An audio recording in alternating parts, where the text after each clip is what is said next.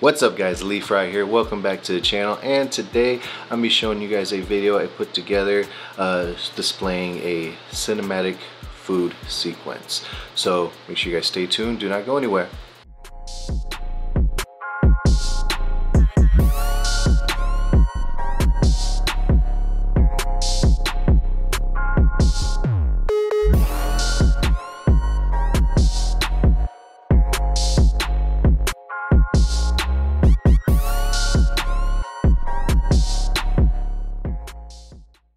What's up guys, welcome back. So like I said in the intro, I'll be showing you guys a cinematic food sequence that I put together.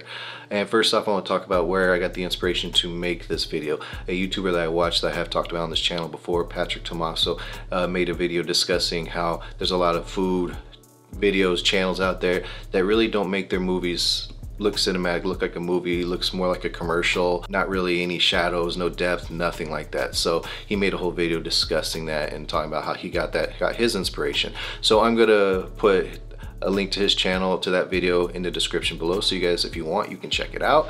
But that's kind of where I got the inspiration to make this. I watched his video and I was like, you know what, that'd be kind of cool. So my son sometimes tells me he wants to help me cook. Sometimes he doesn't, sometimes he doesn't, sometimes he does, sometimes he doesn't. If you have kids, you would understand that. So, but this day he wanted to help. So he's loves spaghetti. It's basically the main thing he enjoys eating. So I had him prepare that. Obviously I helped him out, but I was videotaping it throughout, you know, the whole process. So that's how I put this video together. I was very happy with how it came out. I also shot this sequence with my Canon EOS R, that if you don't already follow my channel, you know that I traded in for what I'm showing now, which is a Sony a7S III. And I want to do another kind of video like this using the Sony a7S III, because I think this camera will do very good with this, because it's a lot of low light. You don't use a lot of light for this.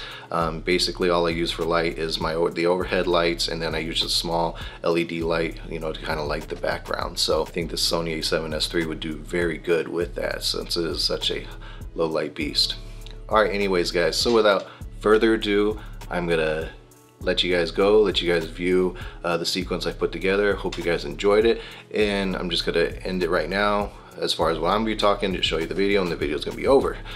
I don't know why I went through all that, but anyways, I hope you guys enjoy it. If you're not subscribed, hit that subscribe button, hit that like button, leave a comment, let me know if there's anything you want to see, and enjoy the video.